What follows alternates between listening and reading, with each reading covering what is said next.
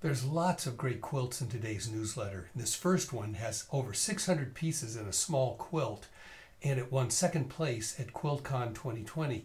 You need to see the front of this one too. It's amazing, by Betsy Weingart.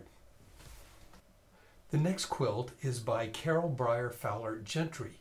And now that I've told you her name, I can't tell you about the quilt, so you're just going to have to go and see it.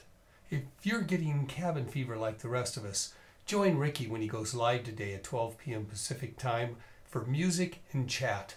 It's going to just blow your stress away. Violet Craft is our new show, and she does a thing called abstractions, and she teaches you understandable ways to do paper piecing and English paper piecing, both. So it's an amazing show. Go see the trailer and see what we're talking about. Our Easy Art class for quilters is drawing a lot of praise. They're still working on the aspect of line and how that affects your quilts. And you can pick up this information very quickly. Just click through the blog, you'll see what I'm saying. Today's puzzle is by Carly Porter. It's about Russian mosque.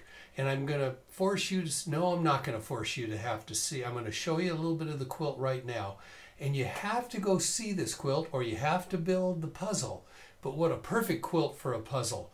And where do all those colors come from? Go check it out. All of this is on the blog at thequiltshow.com. Thank you for joining us.